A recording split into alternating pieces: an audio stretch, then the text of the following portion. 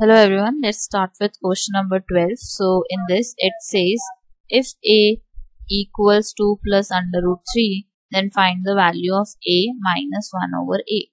तो a की value तो हमारे पास डिफाइंड है, that is 2 plus under root 3, लेकिन हमें 1 ओवर a की वैल्यू निकालनी पड़ेगी. सो 1 over a will be 1 over 2 plus under root 3.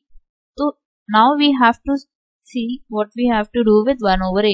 तो यहाँ पे we have to apply rationalize method. तो 2 माइनस अंडर रूट 3 से मल्टीप्लाई भी करेंगे और डिवाइड भी करेंगे. सो ऊपर हमारे पास बचा सिर्फ 2 माइनस अंडर रूट 3, नीचे हमारे पास एक प्लस है एक माइनस है. So it will be 2 square minus under root 3 whole square.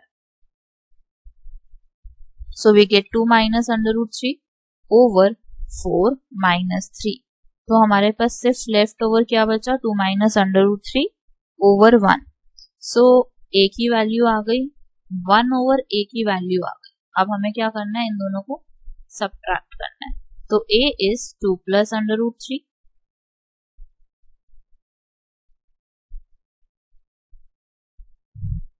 a minus 1 over a equals a की वैल्यू डाली माइनस 1 ओवर a की वैल्यू डालते हैं 2 माइनस अंडर रूट 3. सो हमारे पास बचा 2 प्लस अंडर रूट 3, एक्सपैंड करते हैं ब्रैकेट्स को. So this will be minus 2 plus under root 3. 2 से 2 कैंसिल हो गया, आपके पास बचा 2 अंडर रूट 3. तो a माइनस 1 ओवर a की वैल्यू आपके पास आई है 2 under root 3. So that's your answer for question number 12. Thank you for watching this. Please like, share and subscribe.